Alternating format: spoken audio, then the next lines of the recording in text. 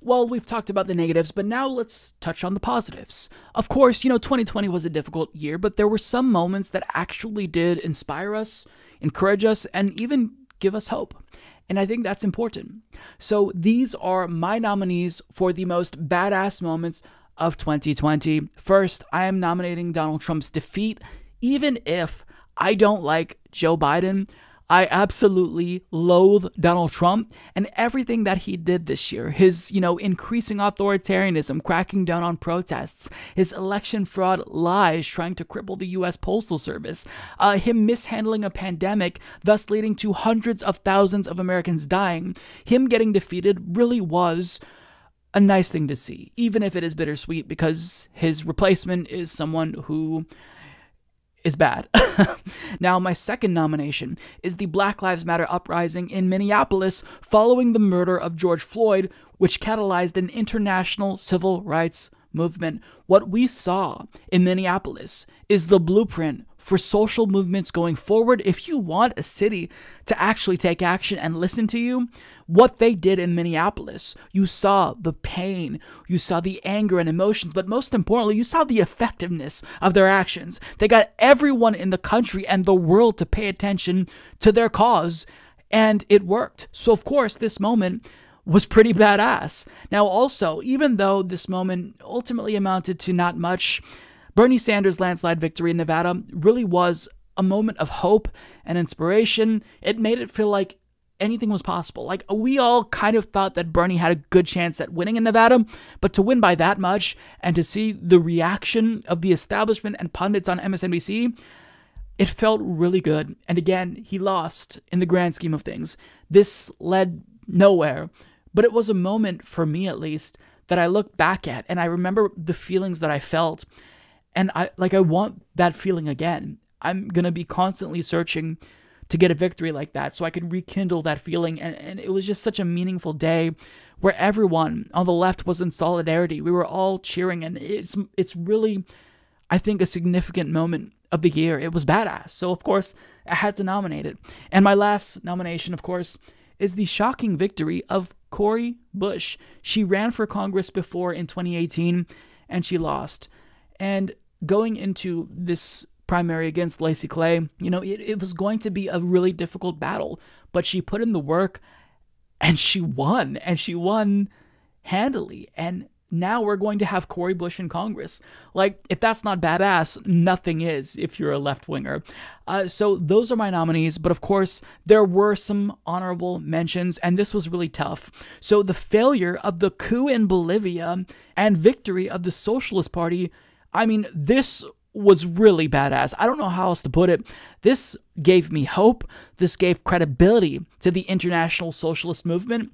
This was great to see. We also have Katie Porter's takedown of a big pharma CEO as an honorable mention. In fact, you personally received $500,000 personally just by tripling the price of Revlimid. And of course, we have a citizen who delivered this scathing message to the LAPD following the Black Lives Matter protests. You are a disgrace. Suck my dick and choke on it. I yield my time. Fuck you. So this was really difficult for me to narrow it down to only 4, but there can only be one winner. So the Humanist Report audience decided. And in 4th place, we have Cori Bush's win with nearly 1,300 votes as the most badass moment. In 3rd place, we have Bernie's Nevada win with nearly 1,500 votes, which means for badass moment of the year, it came down to the Minneapolis Black Lives Matter uprising and Donald Trump's defeat.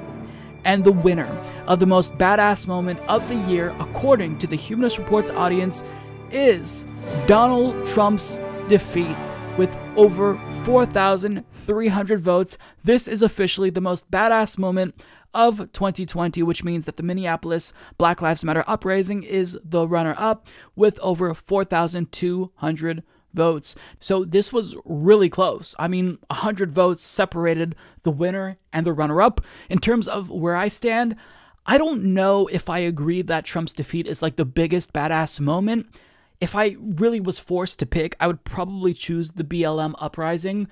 But I could see why people would say that, because it is really nice to see someone who is just like this cartoonishly evil Bond villain lose. But this is why ultimately Trump's defeat won, because the audiences were really split when it comes to our Twitter and Patreon audience and our YouTube audience. So on Twitter, the Minneapolis uprising is the decisive winner with 49.2%, and then we have Bernie Sanders' Nevada victory coming in a distant second with 18.9%. We have Cori Bush's victory narrowly coming in third with 18.5%, and actually on Twitter, Trump's defeat came in fourth with 13.4%, which, I mean, is obviously funny because this is the overall winner.